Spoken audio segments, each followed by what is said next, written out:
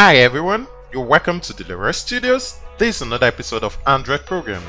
We'll be talking about Firebase phone number authentication. This allows users to sign into an app by providing a phone number.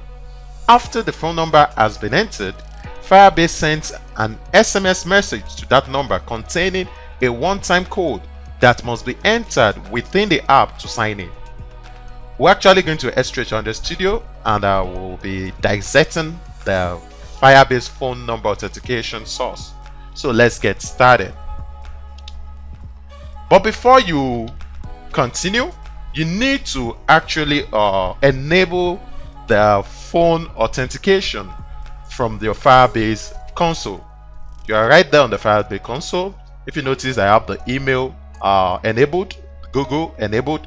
Now, if you should see the phone, it's enabled. This is just how to get that done. On the edit button, you just toggle the enable button, so you have that done, and you can easily follow some steps based on the platform you're trying to build on, iOS, Android, or web. So you have to save this, and we head straight to the studio to actually see how to create the structure and integrate that with Firebase. Right there in the studio, we'll head straight to the build Gradle first. You need to include some dependencies, the UI, Firebase UI or UI Auth, if you're actually using the UI that is built out of the box from Firebase. But we're actually going to be designing our own UI, so you don't actually bother yourself about that. So you only need Firebase Auth if you want to design your UI. But if you are using the Firebase UI, you have this dependency as well. In the activity main, let's get to look at how these look. If you should notice, we have a layout that has a field of phone number, a button to send the code, another button to resend the code, probably you didn't get it, and an input field to actually lock in your code, and the verify code button to get you signed in, and your sign out button. So let's get to look at the structure of this XML. It's wrapped around the constraint layout. We should be familiar with that if you're using Android Studio 2.3 upwards. We have the text view that speaks the status text, which is sign out at default.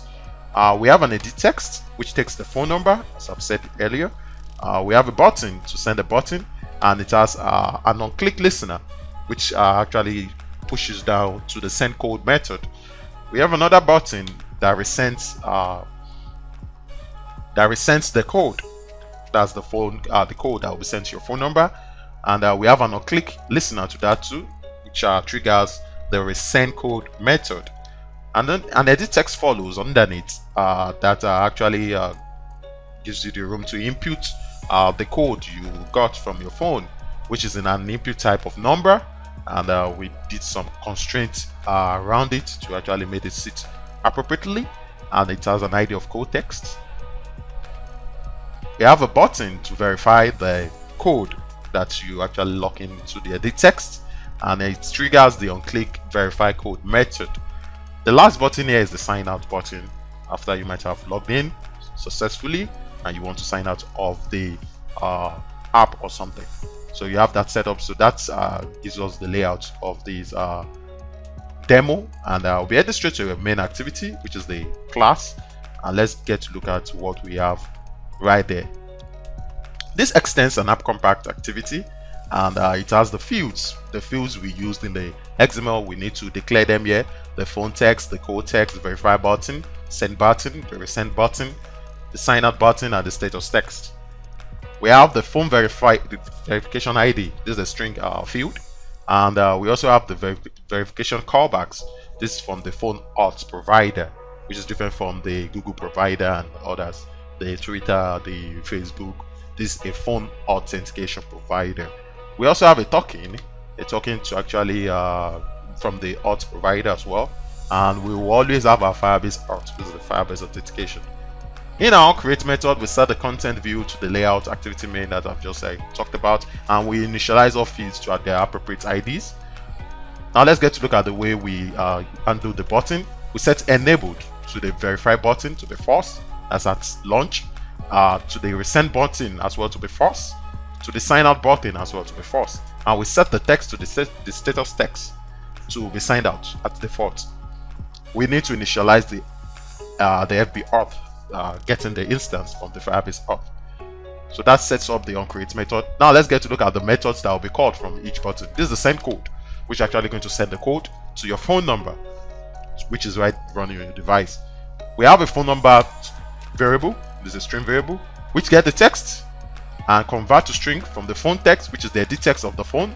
This actually getting the value you passed into it, and we trigger a method called set up verification callbacks. We get to look at what that method is going to do, and from the phone auth provider we get the instance, we verify the phone number. You have to verify the phone number, probably it's a real or a complete phone number, and we pass in few parameters: the phone number to verify, the timeout duration, that should be an elapsed time, and the timeout is actually going to be in seconds, which is the unit, and this, which is the activity in question, and the verify callbacks stands as the last parameter to hold on to the verification of the phone number. So we have the set up verification callbacks. Let's get to look at what that's doing. We have the verification callbacks as the variable here, which we're instantiating with a phone auth provider, which calls on the verification state change callbacks, and you have to override some methods after this in this callback. The first method is the verification completed, and the second is the verification failed. If it's completed as successful, and if it failed. So on completion, the sign up button will be enabled true, because now it has been signed in, because that's a successful callback. And the set text to the status will be signed in. The resend button will be at false, and the verify button, we don't need that, will be at false, and the code text will be empty, and you trigger the sign in with phone auth credential, and you pass in those credentials just to really sign you in with the phone authentication credential. And on verification failed, you have a failed callback. You first of all check the exception instance, which is from the Firebase exception. If the instance is of the Firebase Auth invalid credentials exception, you are going to log that to tag, that's to the console, that, and you get the kind of error that actually came out. So that's on the code sent. That's after you might have logged in the real code you got from the phone, and you are trying to send the code. Now, what is going to happen? We have some parameters: the verification ID, this is a string, and the token, which is from the phone auth provider, that's first the resending token. Now let's get to see how we initialize the fields. The verification ID will pass it to the phone verification ID we've actually specified up there. Phone verification ID over here, of it somewhere. So, and the same thing goes to the resend token. And now we set the enable to the verify button to be true, and the send button to be false, and the resend button now to be true. So these are just the state of the button at a present time of running each particular chunk of method. The verify code. Let's verify the code. After you might have sent the code, there'll be a verification to actually happen. This takes the field of the code text, convert that to string, and pass it to the code string. And this time it's passed in as a parameter, the second parameter, to get the credential with a phone verification ID, which actually has it right there in the credential, which is the phone auth credential. And now you pass that same credential as a parameter to sign in with the phone auth credential. So that's going to be the parameter now. Now the sign in with the phone auth credential is a method, which is a private void method, and actually going to actually make the sign in as well. This actually takes in test if the task is successful. The sign out button is going to be set to enable. Definitely you signed it. So that's what this is all doing over here. Now it's going to get the result and get the user in question, and it's going to pass it to the user Firebase. So you might use this further in your application, so that you have an object of the user which has the result of that user. When you resend the code, probably when you are trying to, you didn't get the message on your phone and you need to resend. So this is actually going to be triggered. It's just the same thing, is still going to get the phone text from the edit text, pass to string, save it as a variable, call the setup verification callbacks, and then still pass the parameters that we need to verify the phone number, the elapsed time, the units in seconds, the activity, and the verification callback, and now the resend token.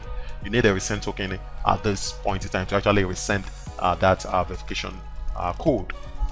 On sign out, the Firebase Auth object will trigger the sign out, so it's actually going to disconnect and set the text to the status text to be signed out.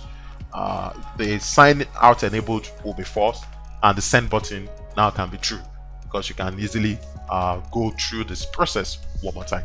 So that's finished up the phone verification, and I'll actually be showing a screencast of how you're going to how I actually did this. That's just a test, a demo test, and I'll also be uploading the source code to my GitHub so that you can easily pick it from there. Use phone verification in your application seamlessly with few lines of code. You have that set up. So thank you guys for hanging out with me throughout this tutorial, and please don't forget to subscribe to my channel. Have a blessed time. Bye bye.